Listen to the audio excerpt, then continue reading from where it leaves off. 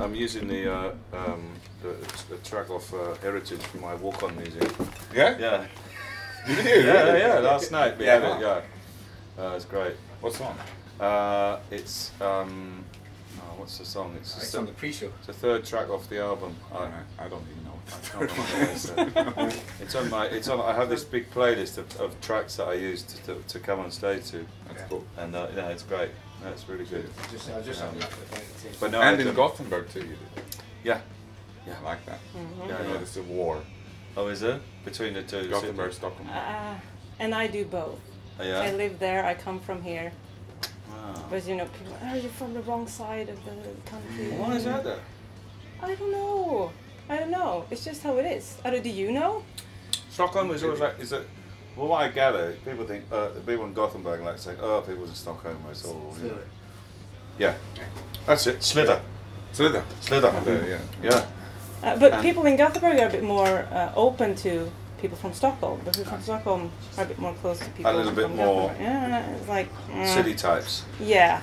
I think they see, to me, Gothenburg people a bit... it's not true, but they come across as a bit posh. Yeah. Stockholm more street. Yeah. No! Really? Yeah. I think it's the opposite. It's more... town. I know, like Gothenburg is a known working class city, but... when I called home to my brother that lives here, from Gothenburg, you know, because you get a bit of an accent, he thought that I sounded like, you know, like a farmer a bit, like it was like you've gone a bit country. Yeah. It's like it's Gothenburg dialect. It's like the second biggest city in Sweden. Yeah. Oh. People are like that though. The people are like that when because I grew up in the west of England, and it's traditionally seen as being quite a country area, like sort of farming and and people they joke about the west of England that people are a bit backward, they're a bit sort of that's stupid, and they're like a bit unsophisticated, and so when I went to London the first time and I said, I was from Bristol, which is the town I got there, and then people are so patronising. They're like, Bristol, in the countryside, like you're some sort of We simpleton. played Bristol. Oh, did you? Yeah, it's nice there. Like, nice. Like old. It is, yeah. It's a nice very old country. town. It's a Did you? Was the Colson Hall? It was Academy. The Academy, yeah. Oh, yeah. Nice. I'm actually going to present what we're doing here because I don't have a visual, so we're here. This is a Rocksverige exclusive interview, and I'm here. Actually, people can't see where we are, so we might as well say that we're in a bouncy castle in the middle of the forest, watching owls. Yeah. Oh, nice ring. Yeah. Oh, I didn't see that before. An owl ring. Oh, look at that. It's just for you. Yeah. Oh, that's cool. And I'm here with Bill Bailey. Hello. Multi-instrumentalist, comedian that you might have seen wearing an Opeth t-shirt. Maybe, which leads me to Mikael Åkerfeldt. Hey, you happen to be in the band of the t-shirt that Bill sometimes wears. That's a connection straight away. T-shirt connection. And also, you, Mikael, you use some rather dry humor on stage as well. Dry not being bad in this, really. It's all by accident. Is it by accident though? You don't mean to be funny on stage? No. Do you mean to be funny on stage, Bill? Hopefully. Oh, hello. Oh, someone's already. Yeah. That's enough. Okay, thank you. Hang on. Do you have an assistant? Hang on. This is amazing. And bye. Okay, good. That's how I always answer my phone. There's somebody at the door, I think. Oh God, we're so popular. Yeah. Is this the first time you meet guys? No. Third time. I think so. Yeah. We met Bonnaroo. In Bonnaroo in Nashville. It was the first time. Yeah, because big festival. Mikael was playing there, and I was also doing a show there in the comedy tent. And I remember it being fiercely hot though. Yeah, people died there, I think. Yeah. Because of the heat. Yeah. Not because you were so awesome. Yeah, they died through the awesomeness. Through a joke, they died laughing. Could happen. Nobody died in our tent because nobody was there. And now we're laughing at death. Okay, well that's fun. It was kind of it was just my first experience doing comedy in a big festival in America, and I was really impressed because the tent was air conditioned, you know, which was that I wasn't expecting, you know, and it's all quite American, all very organized, you know, like in Glastonbury, you know, it's not like that at all. You trudge through the mud to get to the gig. That's a real festival feeling. You know? Yeah, this was very much like a, you know, quite organized and. So you never you never thought I'm getting too old for this shit. No, not there, no, at all. And, but these guys were playing outside. Yeah, we were tucked away in the back somewhere, the metal bands. But you said no one was there. Were you there though to see them? I was there. Yeah, okay. Of course. So one person in the audience. Yeah. Well, but you actually, could I call you fans of each other? Well, I say, yeah. No, well, yeah. We love each other. Yeah. And we only met like this a third time. We met also at in Sonosphere. Nebworth. In Nebworth, yeah. Which is he headlined. Yeah. Our stage. Yeah. The Saturn stage. The first and only and maybe last comedian to do that? Yeah. Or? I know.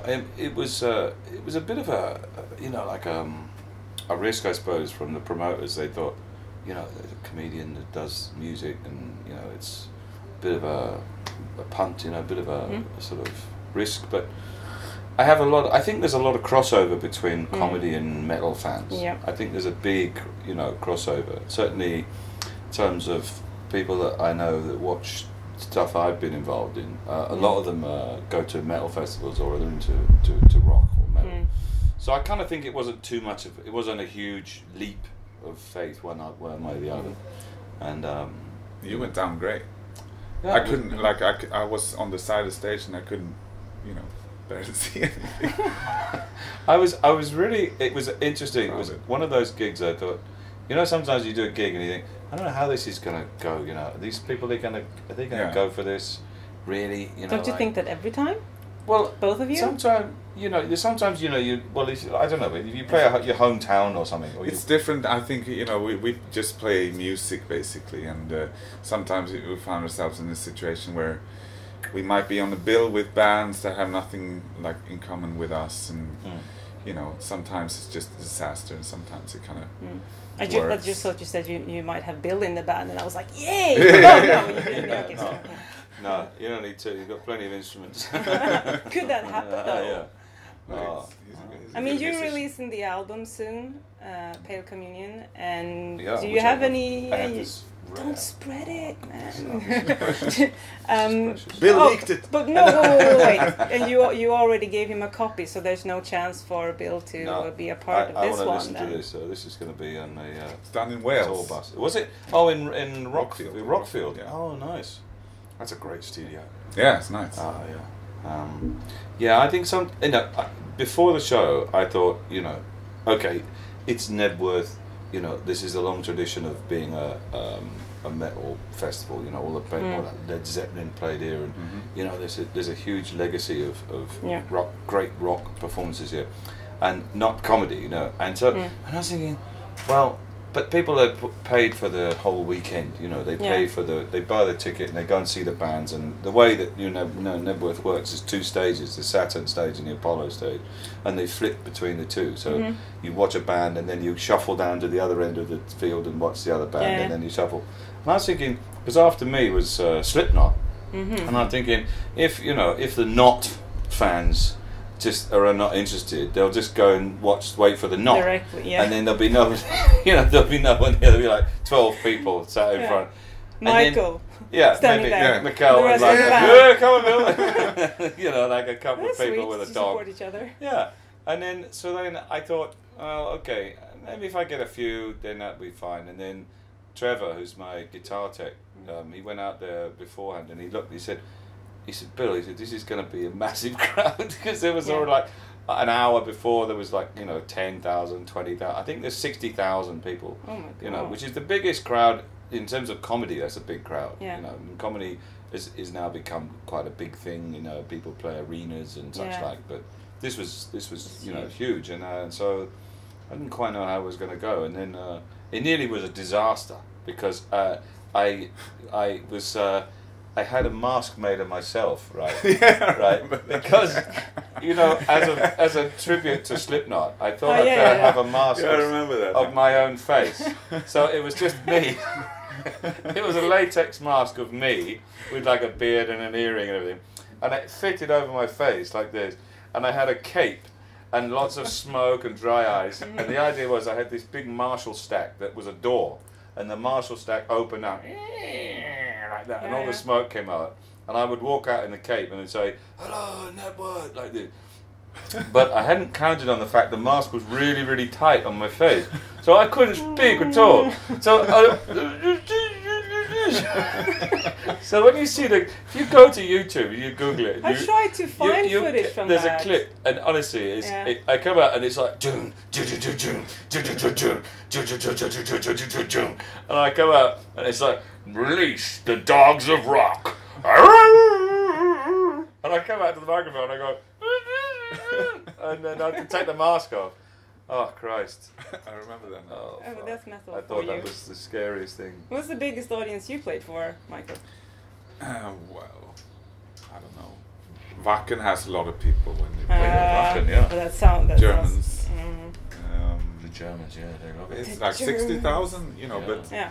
but I guess like 50,000 not really watching, they're just drinking. They're just drinking. But how did you guys discover each other?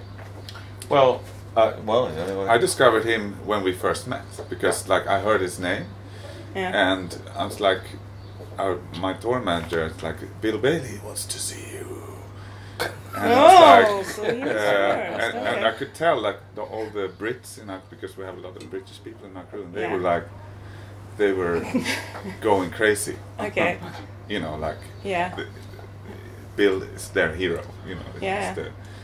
And I was like, we met and he talked about, rock and metal, and I'm listening to, bands and me discovering, Mikael's music, through I think being at, I listened to a lot of, I always try and listen to lots of different music, and I think I must have either heard some, I heard an album. I think I heard Blackwater Park. I think that was the first one I heard.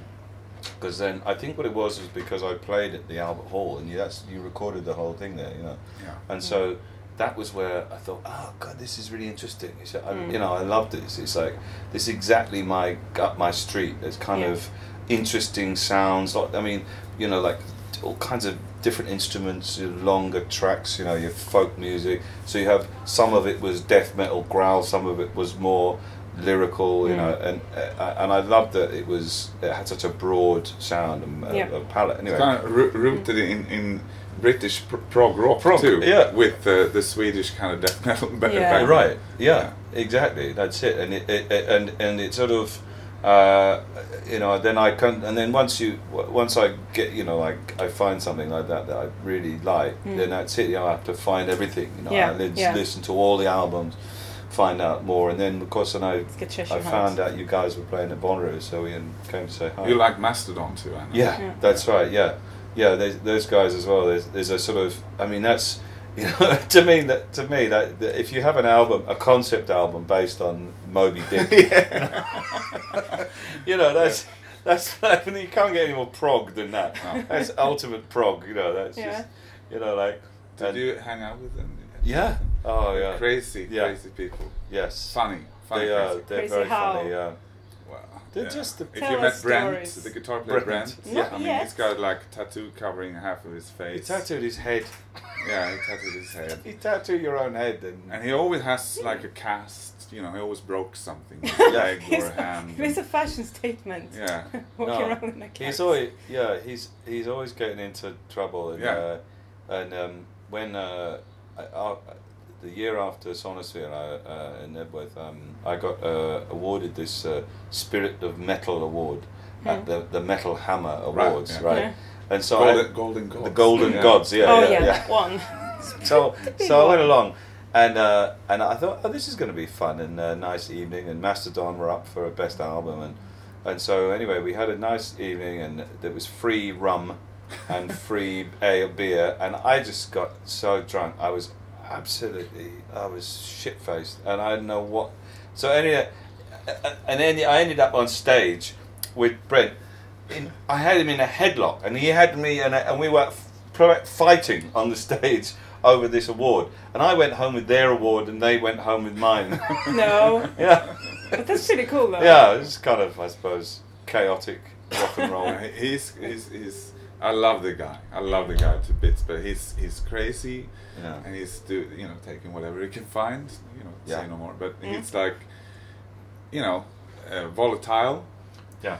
But then we played a festival with them, and I brought my kids, and I needed someone to watch my kids as I was playing. So my mother came with me.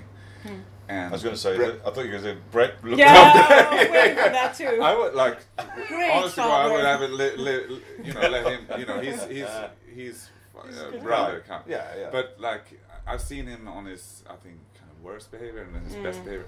And when he met my mother, he had a poncho, I remember, on like a Mexican poncho. And met my mother, and he was so like, "Hello, man, nice to see you." I only talked to my mom, and he tried to give my mom his poncho. I remember it then. Oh, that's nice. Oh, yeah. My kids were just like, "He's got stuff in his face." Yes. Yeah. This draws is something. Uncle Brett. He's going to look after you from now on. He's going to be He's your fantastic. moral guardian. Yeah, no, they're good. That would have been fun. Yeah, they're great. They're great. I saw them actually. I saw their set at Sonosphere on the stunt in the afternoon. It was terrific. And that Biffy Clyro was on there as well. And I didn't see You it. didn't? Oh, right. I tried to do a funny thing here, but no one will see it because you did an interview with Biffy Clyro and you were wearing an Opeth t-shirt. Oh yes. That's why I'm wearing a Biffy Clyro t-shirt okay. today. It's like a bit of. So it's fun for us three. I have never heard them. Huh? What? Okay, but now it's like maybe you'll discover something now. Maybe not. I don't know. Maybe I don't like it. I don't know. Okay, so you're finishing your tour in I don't know what date it is, like 2 weeks. Yeah. You're finishing off in Bergen, right? In Bergen, yeah. It's the Black metal capital Yes, of. that's it. Oh, will you play a immortal song, "Call of the Winter Moon" on the horn? If I can practice it in time, yeah. Good luck. And the Good crab luck. walk that he does. The crab yeah. walk, it's important too. Yeah. But Yeah. they did not originate. That's Black and Lawless from Wasp. Oh, Oh, was it? Oh, Yeah, was yeah, it? kind of. that's some good. I mean, the horn. It's an amazing video. You have to watch it if you haven't seen it. Why do you think there is this that it came from Norway then and Sweden? Why this sort of The darkness? metal. It came Dark. from Newcastle. Yeah, from Venom. Was it? Yeah. Venom. Mm-hmm. And then Stockholm, Bathory. Yeah. And And then Norway. many Norwegian bands like Bathory. But it's a guy from Fenris from Dark Throne said it's exhaustion of easy life. Because they have no problems in Norway really, and it's the same in Sweden. So it's like you get bored, you feel alone, you don't fight any wars, you don't have any starvation, Yeah, nothing. a bit of So that's what morbid happens. introspection. So you feel Norwegians like usually I have say to burn churches. It's Yeah. a counter-reaction because it's so religious there. It's very religious. Yeah. Actually, I've been to Norway a lot, and I've been to Brazil, which also is very religious. Yeah, America sure. too, but I think Norway's the top. But Norway's like Actually. they're this rich as Croesus. They're all got this oil money. Yeah. Incredible. Right now, Yeah. Salmon money. salmon Yeah, money. Just like Ian Anderson. It's the national day today, so all Norwegian people will be drunk today. Oh really? The same as Is every that day in why, is Sweden. it? Oh, is it their national day today? Yes. When is it? That's It's what the Norway. flags I don't are even know for. what they do. Yes. But have you noticed though, because we Swedish people, we're like reversed goths, really. Yeah. Because in the winter you don't see any people in the streets, but as soon as the sun comes out, everyone is out. You didn't even know. These people exist. No, you didn't even know that many people lived in Sweden. But I don't think that we really react on it. It's just, but is it No. the same in England or? Oh God, yeah. I mean, even if it's not raining, people go out to the park. And then I Just think the it's good slightest, weather. the slightest, hint of sun. Yeah. People just, Yeah. Well, then take it's the the day same. off work and. We don't have much sun here, so when it's No. out, everybody's out. But the Yeah. funny thing is, people say like, "Oh, you're going to London. Oh, in October. Oh, wow, it's going to be raining." never so rainy in London. No. It's no different from here. No, I don't know why. it's very similar. And I suppose that there is, I mean, there's not that many metal bands actually, that's the thing. I mean, there are a few, I mean, there's a few new metal bands in Britain, but not as, it's not such a big scene as it is perhaps here or Scandinavia or Finland. But you have all the originators pretty much. Yeah, there's all these guys, you know, the sort of, you know, the first wave. That's Purples. Anathema started with a doom, and then they turned into something completely different, and then Swedish bands came after, and, you know. Yeah. But I don't know, we are happy when we drink. Otherwise, we're pretty much sad. But we create great music. Yeah. So that's it. ABBA. ABBA. Yeah, I was gonna ask. I mean, if you could, maybe you'll do something together at some point. If there's a possibility, then maybe an ABBA cover show or something. I'll be the blonde girl. Okay. Yeah. The blonde girl. But who is the blonde girl? Agneta. Yes. How do you say it? Feldskog. Yeah. And the other one, Annifrid. Yeah. She's Norwegian. Stud. And is she? Yeah, she's Norwegian. Her dad was Norwegian. God, that's a big shock. But who's Björn and who's Benny? Oh, I don't know. We have to find... The one named Björn. Björn in English it's bear. Yeah. Yeah. He's the one that doesn't look like a bear. Oh, okay. That's a rule to remember. He kind of looks like a bear. Yeah, but now both do because they have beards. But that was an old rule, you know, to know who was who. We have to be careful what we say. They might own this hotel. True, but they own Sweden, so what can we do? What can we do?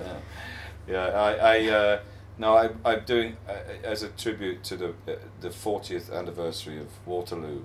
Yeah. I do a version of Waterloo in my show in the style of Rammstein. So, of course, in the style of Rammstein. Of course, which works out quite nice. Waterloo. Waterloo. Yeah. Schließlich entgegen, mein Waterloo. You know, sort of, it lends itself very well to the German. Very well. What style would you do it in, Michael? If you did a dancing queen, what style? I don't know. Swedish folk. Okay. It's a bit closer to what it is. Yeah, it's already, I guess. Still good. It must. I don't know. I don't know what to talk about. You know, how do you? I mean, what do Swedish people view of ABBA? Because, you know, for many years it was like that was the music that came from Sweden. You know, when I was a kid, you know, that was it in terms of Swedish music, and it casts a huge. I mean, it's an immense, you know, sort of cultural. But now it is turning into so much metal. We have the export from here. It's crazy. But also, do you write a lot of? I mean, Swedish producers, writers, they write a lot of pop music as well. You know, dominate the whole. They have some type of team. Writing for Britney Spears and stuff like that. Yeah. But with ABBA, I think most people are fans. Yeah. Even if they're like, I don't like them, secretly listening to them. Right. With as it is across the world, I think. Sure. With ABBA, it's not like completely cool to be an ABBA fan. No, it's not cool. But it's I heard that's what brought Rainbow together. The band Rainbow. Right. Yeah.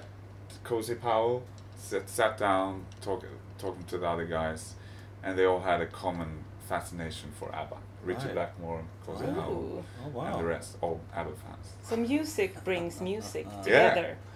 All right, I've got an image now of Cozy Powell and Richard Blackmore sitting around jamming. Go, thank you for the music. Probably what happened. Yeah, that's a great song, by the way. Since You've Been Gone. I was playing that the other day. That's a great pop song, but that's a pop song, really. I mean, it's got a great hook. You know, that could be an ABBA song in another incarnation.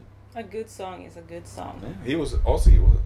Graham Bonnet, was he? Graham Bonnet, yeah. Aussie? He was an Aussie, yeah. I think so. I think he was, yeah, I totally agree. Yeah. I love that. We're gonna let you prepare a little bit for tonight.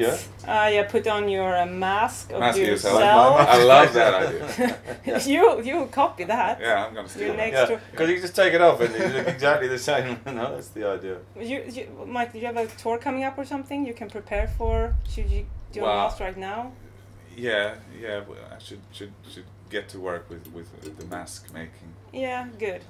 Hope to see you soon with the new album coming out and everything. Fantastic. But we will when you prepare, I think that we will get a bottle of Malibu and just go scream at some pigeons. Okay, yeah. That's how I prepare. That's yeah. It's like sort of primal scream therapy. Yeah, that's what we will do, I think, before seeing you tonight. All right. Really great talking to you both, guys. Thank you. Likewise. Cheers. And, we're gonna do a sound like this. Skål. Skål. I don't have anything. I'm empty. I'll do this on the owl ring. Yeah. It's not like I bought it for you, but I saw it at home. I was like, yeah, of course. Of course. No, that's pretty cool. That's amazing. Thank you. All right, thank you.